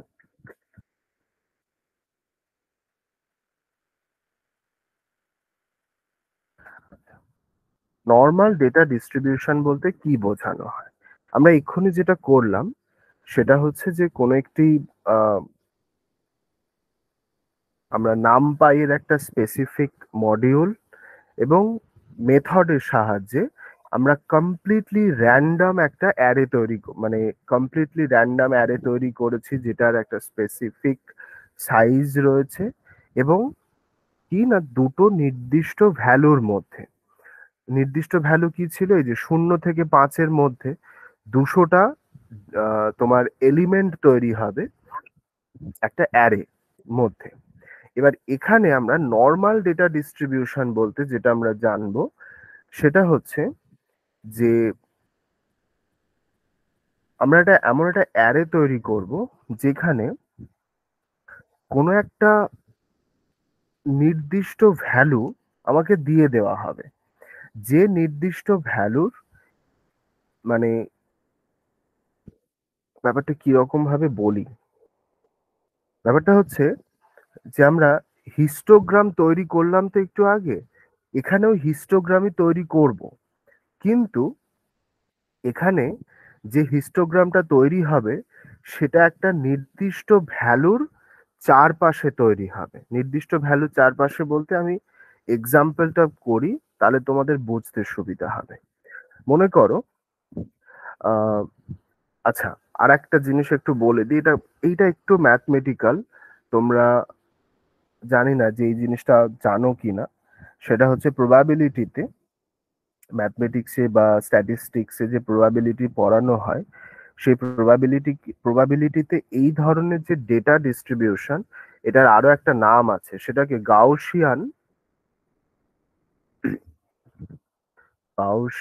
data ডিস্ট্রিবিউশনও বলা হয়। গাউসিয়ান ডেটা ডিস্ট্রিবিউশন, যেটা অ্যাকচুয়ালি কার্ল ফ্রেডরিক গাউসের নাম থেকেই এই গাউসিয়ান ডেটা ডিস্ট্রিবিউশনটা এসেছিল। যে গাউস তোমরা ক্লাস 12-এ ফিজিক্সে ইলেকট্রোস্ট্যাটিক্সে পড়েছো, গাউস থিওরেম, যেটা ছিল সেই ক্লোজ সারফেসের মধ্যে দিয়ে টোটাল ইলেকট্রিক ফ্লাক্স, সেই ক্লোজ সারফেসটা যে অ্যামাউন্টের চার্জকে এনক্লোজ করে, সেই enclosed charge divided by the permittivity of free space, সেই গাউসের কথা এখানে বলা হয়েছে। তো আমরা খুব সিম্পল একটা কোড লিখে ফেলি, ইম্পোর্ট নামপাই। আচ্ছা, এবং একইভাবে আমরা ম্যাটপ্লটলিবকে ইম্পোর্ট করব,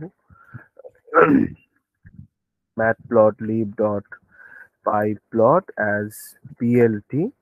ওকে, আচ্ছা, এবার এক্স বলে আমি এটা ভেরিয়েবল নিচ্ছি, যেটা নাম পাইয়ের র্যান্ডম, যেটা আমরা আগেও করেছিলাম র্যান্ডম, আমরা এই মেথডটা ব্যবহার করেছিলাম এবং ফাংশনটা নিয়েছিলাম ইউনিফর্ম। এখানে আমরা যে ফাংশনটা নেব বা যে বিল্ট ইন যে মেথডটা নেব সেটা হচ্ছে নর্মাল।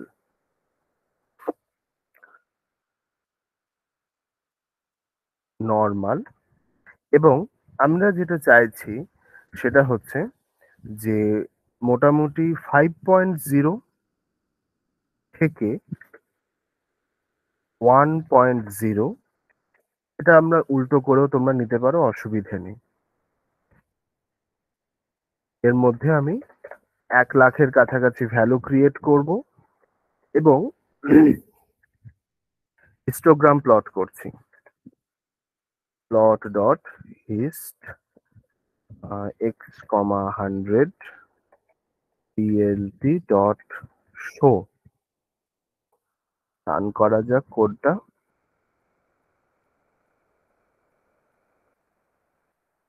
এই যে কোডটা, এই যে গ্রাফটা সেটা এইরকম আসে।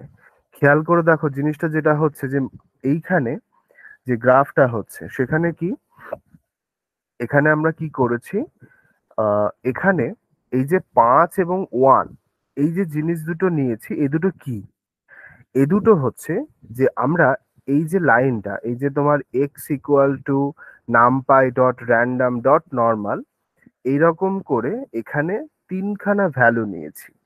প্রথম ভ্যালুটা, লাস্টের ভ্যালুটা কি সেটা তো আশা করি তোমরা বুঝতেই পারছো যে এখানে এতগুলো ভ্যালু নেওয়া হয়েছে, মানে এতগুলো নাম্বার আমরা নিয়েছি। প্রথম ভ্যালুটা এবং লাস্ট ভ্যালুটা কি সেটা আমরা পাশে লিখি। 5.0 is mean value and 1.0 is standard deviation. 1.0 is standard deviation. এবার যদি তুমি এরকম করো যে স্ট্যান্ডার্ড ডেভিয়েশনটা ধরো তুমি আরো কমিয়ে দিলে, 0.02 করলে, এবার দেখো গ্রাফটা কি আসে। পার্থক্য বুঝতে পারছো? এটা 1.0, খুব কেয়ারফুলি দেখলে বুঝতে পারবে যে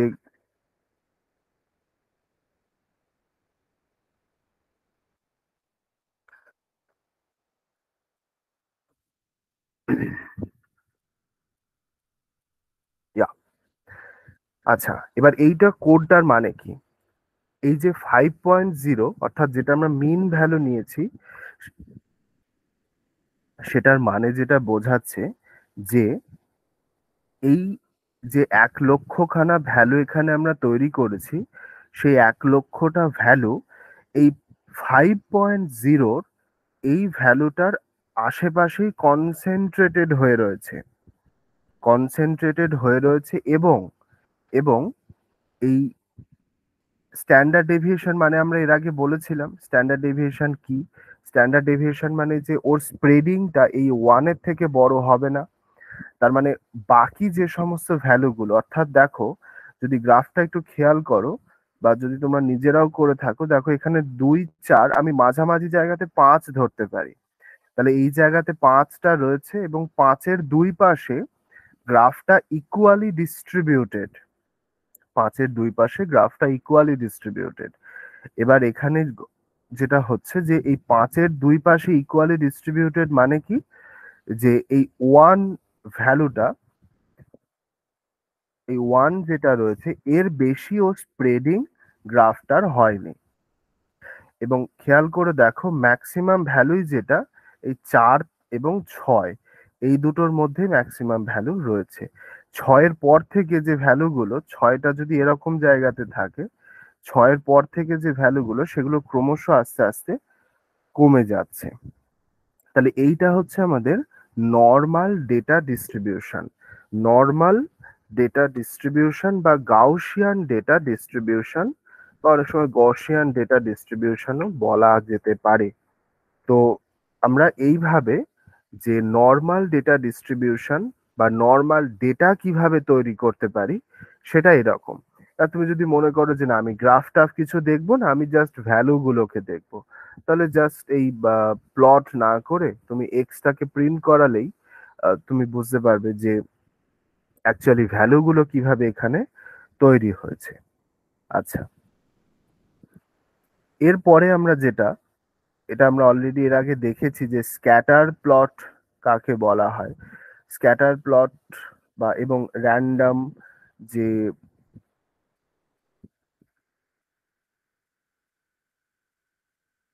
random data distribution, random data ডিস্ট্রিবিউশনের scatter plot. Scatter plot বলতে কি করা হয়, স্ক্যাটার প্লটে প্রত্যেকটা ডেটা মানে একটা ডেটা সেটের প্রত্যেকটা ভ্যালুকে এক একটা ডট দিয়ে ডিফাইন করা হয়। কোন একটা অ্যারে তোমাকে দিয়ে দেওয়া হবে, এই প্রত্যেকটা অ্যারের ক্ষেত্রে যে ভ্যালুগুলো থাকছে সেই ভ্যালুগুলোকে আমরা এক একটা ডট হিসেবে ডিফাইন করতে পারি। এবার এবং স্ক্যাটার প্লট আঁকা অ্যাকচুয়ালি খুব সহজ একটা ব্যাপার। তো স্ক্যাটার প্লট কি করে আঁকা যেতে পারে একবার দেখে নেওয়া যাক। স্ক্যাটার প্লট, ধরো আমি দুটো অ্যারে নিচ্ছি, সিম্পল দুটো অ্যারে নিই, 5 7 8 7 2 17 2 9 4 11 12 9 6, আর ওয়াই বলে আমি আর একটা অ্যারে নিচ্ছি, যে অ্যারের মধ্যে ধরো 99 86 87 88 111 103 87 98 77 85 86। এই যে টোটাল কতগুলো ভ্যালু নেওয়া হলো, 1 2 3 4 5 6,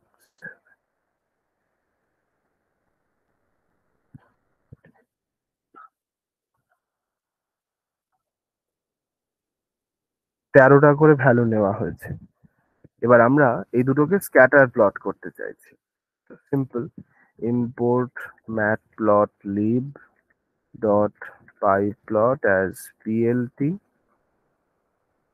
আচ্ছা, plt dot scatter x y plt dot show।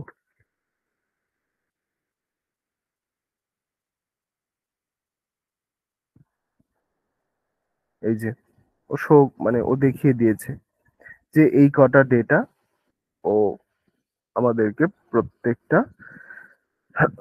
Compare করে করে দেখিয়েছে যে এক্স এর ভ্যালু যদি 5 হয়, ওয়াই এর ভ্যালু 99, এইরকম ওয়েতে দেখানো হয়েছে। আচ্ছা, এবার যখন আমরা একটু আগে র্যান্ডম ডেটা তৈরি করেছিলাম, তাই না, যে যেখানে হয়তো মিলিয়নস এর উপরে ভ্যালু রয়েছে, যে এবার তোমার মনে হলো যে না আমি তো দুখানা এরকম আমি অ্যারে তৈরি করি যে অ্যারের মধ্যে হয়তো প্রচুর প্রচুর ভ্যালু থাকবে। তো স্ক্যাটার প্লট 1, আমি এটা কপি করছি,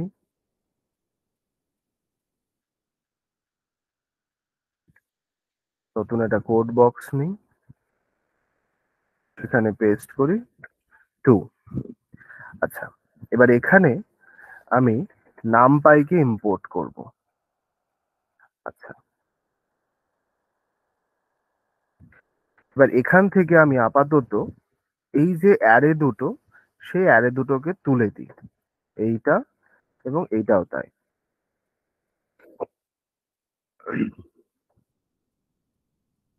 আচ্ছা, এবার আমি ধরো এখানে এ বলে একটি অ্যারে তৈরি করছি, নাম পাই ডট র্যান্ডম ডট নর্মাল, মানে আমি নর্মাল ডেটা সেট তৈরি করছি বা নর্মাল ডেটা ডিস্ট্রিবিউশন আমরা যেভাবে বলতে পারি, যার ক্ষেত্রে আমি মিন ভ্যালু নিচ্ছি 5.0, স্ট্যান্ডার্ড ডেভিয়েশন নিচ্ছি 1.0 এবং 1000টা ডেটা আমি তৈরি করব। আর বি বলে আমি আর একটা অ্যারে নিচ্ছি, যেটার ক্ষেত্রেও নাম পাই ডট র্যান্ডম ডট নর্মাল, এটার ক্ষেত্রে আমি মিন ভ্যালু নিচ্ছি 10.0, আচ্ছা স্ট্যান্ডার্ড ডেভিয়েশন নিচ্ছি 2.0, আর এটার ক্ষেত্রে 1000টা ভ্যালুই আমি নেব। এবং এই দুটোর ক্ষেত্রে আমি তোমার স্ক্যাটার প্লট করি, তাহলে এ কমা বি, এবং এটাকে রান করানোর পরে দেখা যাক কি আসে। দেখো টোটাল এখানে 1000 ইন্টু 1000 মানে 1000-এর স্কোয়ার, মানে 1000 মানে 10 কিউব, 10⁶, 10⁶ নাম্বার অফ এখানে ডট তৈরি হয়েছে। তো এখানে এইভাবে আমরা দুটো হিউজ বড় দুখানা অ্যারেকে এখান থেকে আমরা স্ক্যাটার করে তৈরি করতে পারি, মানে স্ক্যাটার প্লট তৈরি করতে পারি কিছু লিমিটেড ডেটা দিয়েও, অথবা আমরা কিছু তোমার র্যান্ডম ডেটা তৈরি করার পরে সেগুলোকে সরাসরি স্ক্যাটার প্লটে কনভার্ট করতে পারি। আচ্ছা, আজকে এইটুকু থাক, ঠিক আছে? আমি বসতে পারছি না, আমি এক্সট্রিমলি সরি।